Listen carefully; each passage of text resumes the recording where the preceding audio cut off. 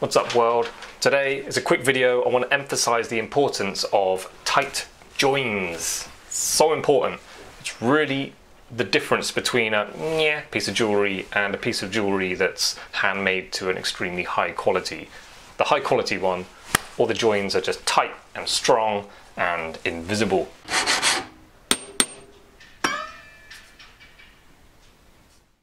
I'm going to show you how to do it. I'm going to show you on this silver ring shank I've just pulled from my kind of junk box. So I'll cut it open badly. I don't think there's a join down the back of this one.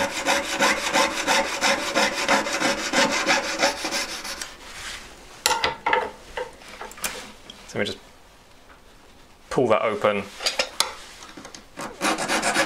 There you go. See, that now is horrible. So we need to make that perfect and then solder it up. Soldering a good solid join is really important, and I mention it in pretty much all my videos when I'm doing soldering. It's really essential to get a good join. It's beneficial when you're making jewellery because you need the minimum amount of solder to get it to be soldered properly. The join will be much stronger if you're not filling gaps with bits of solder. As long as you don't over solder it, a lot less work cleaning it up. So you'll just be much easier to do a neater job, and the job will be the best it can possibly be. So I'm just assuming you've got a ring shank. This is the same for anything. Bearing in mind the roundness of the ring, it's got to end up perfectly round. Not got to, but it's ideal. You can't always do it just because of the design of some rings. They've got loads of stones on the top. You have to do them a bit rugby ball shape sometimes.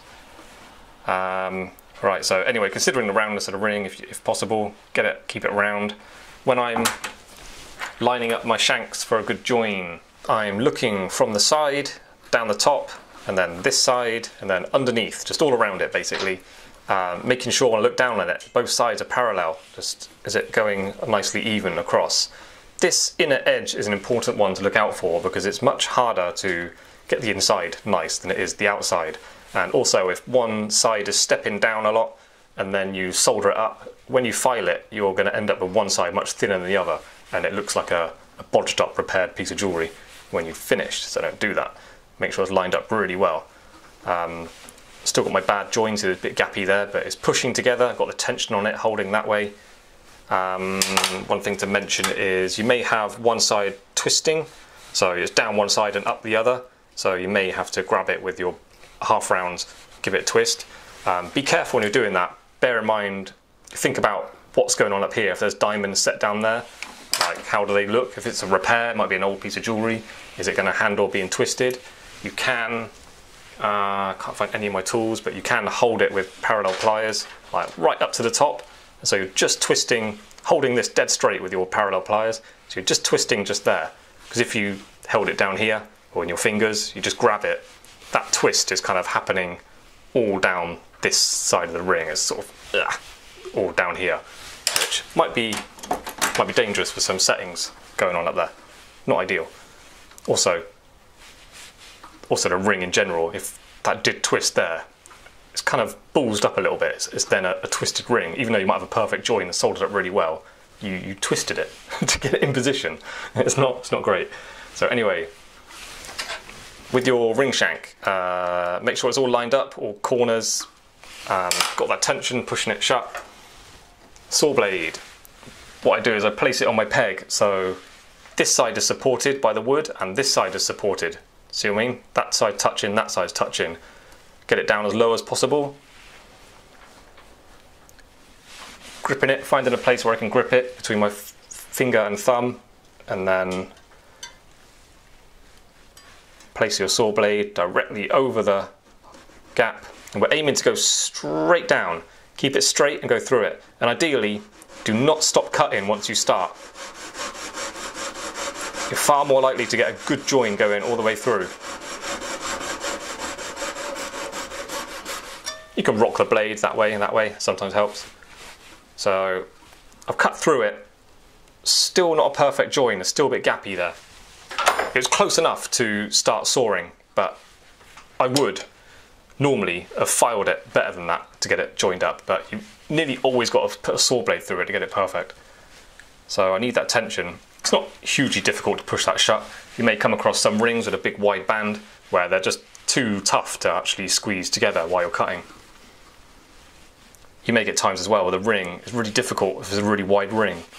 Might be too much tension pushing it and the blade kind of grips, but make sure you lube it first. You've got to keep going, because if you stop and then pull the blade out, it can be a problem starting sawing again from the start, because you're kind of opening up the gap again a little bit more before you go all the way through. So then your join's a bit kind of... So anyway, best advice is just keep going and get through it. So a bit of a gap now. I'm going to re-tension that. The way I just did it is the worst way to do it. It's much better. Bend it from the other side of the ring, like give it a tweak there, turn it around, give it a tweak there, and then that keeps the ring as round as possible and gets those ends touching. Sorry, I should only give you good examples, shouldn't I? Alright, so the joint's not bad, perfectly good enough for soldering, but if you loop it, uh-oh, there's a bit gappy there, don't like it. It's not good enough. Silver, you get away with it. Gold, you get away with it, maybe, like that. Platinum, no way. You've got to be perfect. And you've got to use 1700 solder as well for a good join. All the other platinum solders tend to polish out way too easily. Okie dokie, right, so get that on there. Going straight over the join. Again, going straight down. Getting through it without stopping.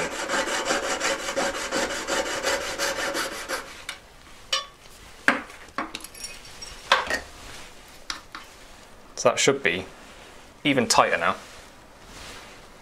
Okay, so this silver ring, let me show you. See if I can give you a bit of a close-up on it. This is a 2x watchmaker's glass. There's my join. So it lines up nicely down the sides. Sorry.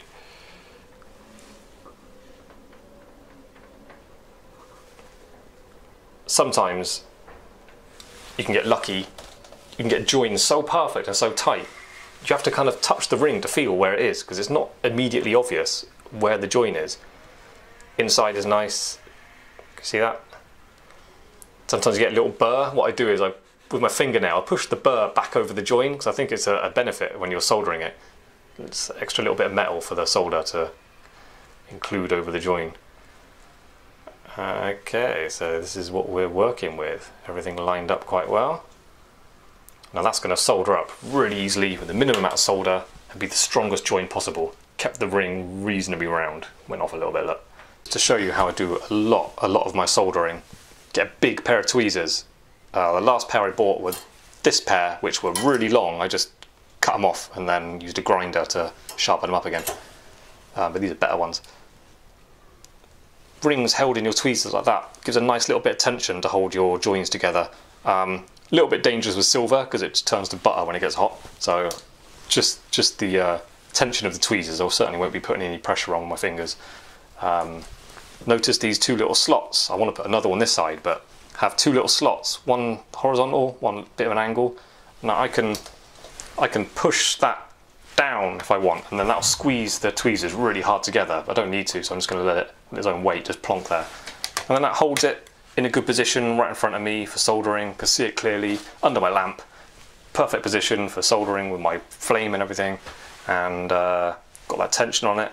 So that's a really good thing for soldering. I recommend you put slots in there. Just two little cuts with your jigsaw, and away you go. I'm putting this much solder on, which is perhaps a little bit too much. That's better than not enough.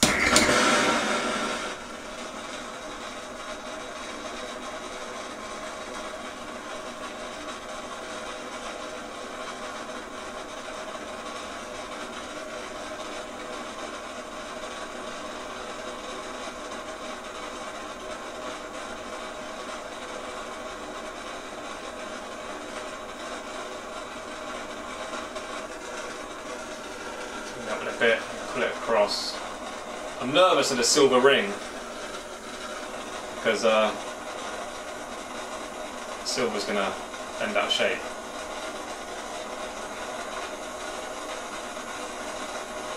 There we go. As soon as it floods, take the heat off. Okay, so it's pulled out the acid. Please note no hammer marks, no file marks, as literally as it's just come out of the acid. So a little bit over flooded. I told you I had too much solder. Look, it's gone over the join. It's nice when you get a nice little, just a little seam going whoop across the join. When you're looping it, use your 10 times loop. Especially look at all the corners. Make sure it's solder's gone right up to the corners, because you don't want to start filing and buffing and then find there's like a little hole. So yeah, if you soldered your ring, have you got solder flooded all over there and all around the inside? If so, you used way too much solder.